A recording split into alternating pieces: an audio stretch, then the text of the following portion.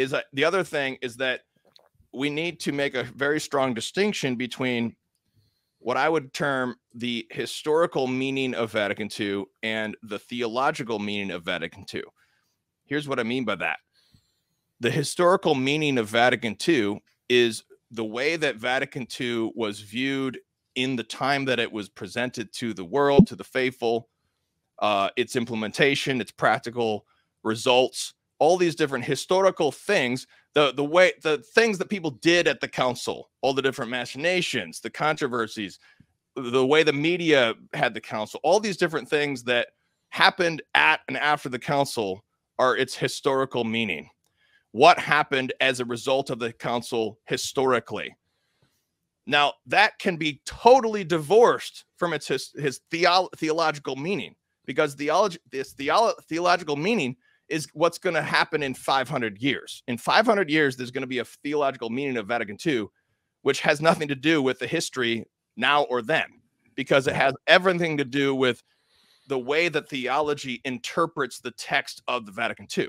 So in other words, it's like totally abstract from the world of the 1960s and everything that happened. In the first sense, there's sort of a heretical meaning of Vatican II, because it's everything that happened, all the hot, like I'm sitting in my pew in 1965, in comes a hot shot Jesuit and he says, we're going to destroy these statues because of Vatican II.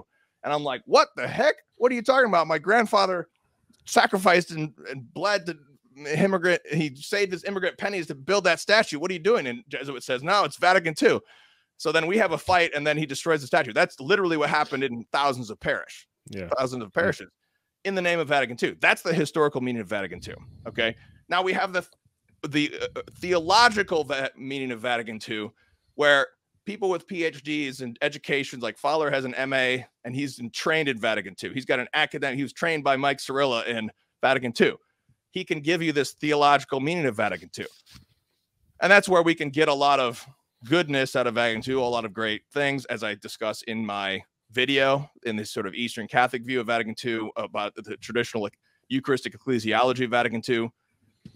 But I think a lot of people, when they discuss Vatican II, they're either locked in a historical meaning where they talk all about these different things, and they're not talking about, and the thing that makes this most acute is the most controversial document of Vatican II, Dignitatis Humanae, introduces the phrase religious liberty, which has a totally different meaning historically than theologically. Completely different. One is heretical and one is orthodox, I would say, because the one is talking about the traditional, and once again, if you watch the Jews series, you talk about traditional Catholic toleration of Jews and heretics. And that would be very, very traditional, going back to St. John Gregory the Great, that sort of thing. We're talking about that sort of thing if we understand it that way.